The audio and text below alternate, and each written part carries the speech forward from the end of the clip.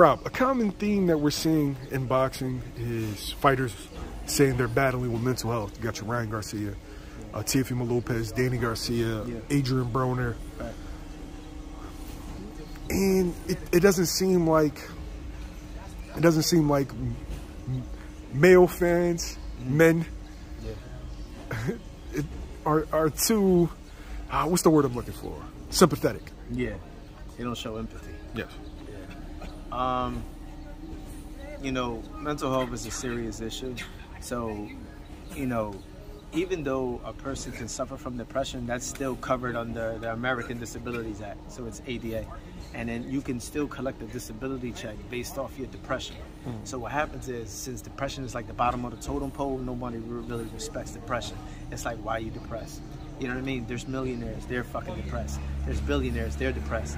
You know, you think Jeff Bezos got a divorce and he lost billions of dollars, you don't think he's gonna be depressed for losing all that bread? Look at Shane Mosley. Shane Mosley just got a divorce and his ex-wife get to take his belts. So something that he trained his ass off for, you get to take and probably auction off.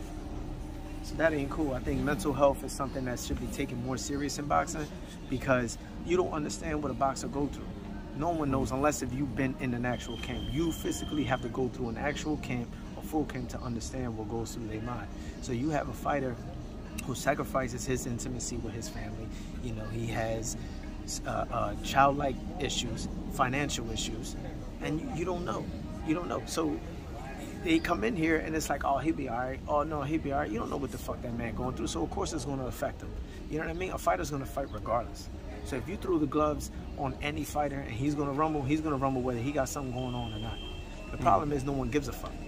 And that's the problem. So the public takes it and it's like, oh, he shows weakness, or he shows this, he shows that. For real, you're not paying my bills, so fuck out of here. You know what I'm saying? So everybody who goes through certain things, I think in boxing, it should be honored more. I think there should be some sort of health break for people to try to get some sort of help, mental health wise, for people to go get therapy, to see what it's like. Most people going through a depression after they get knocked out. They don't know what it's like to get knocked out. So they go in there and then they freaking the fuck out, and then next thing you know, they can't bounce back.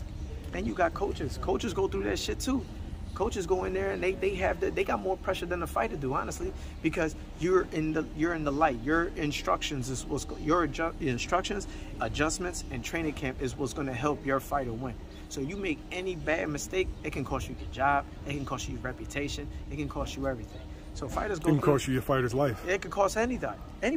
You know what I'm saying? Wilder fired somebody because they threw in the towel because they thought it was right for him to throw it, and he fired that man. He did what he was supposed to do.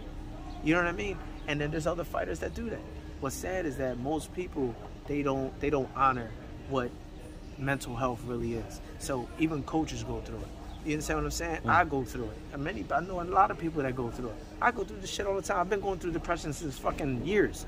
You know what I'm saying? You think these tattoos are premeditated, where I'm like, oh yeah, give me that tattoo, that looks cool, put it on my neck. No, there's meanings behind all my shit. You see what I'm saying? But nobody gives a fuck. So at the end of the day, because you know that nobody cares, you're scared to speak up. So you need a good, strong, supportive system for people to get together and say, yo, what's going on? You know what I mean? I had fighters. I remember getting a fighter ready for camp, and I can't mention his name, but I was getting this guy ready for a fight, and he was going through so much shit in his head, and he wasn't getting no sleep, nothing. He wasn't getting any sleep. So I noticed it during his camp, and I said, yo, what's going on? He's like, Rob, you know what I'm saying? I haven't been sleeping. I only been sleeping 1 hour, 2 hours. And I'm getting jigs of it.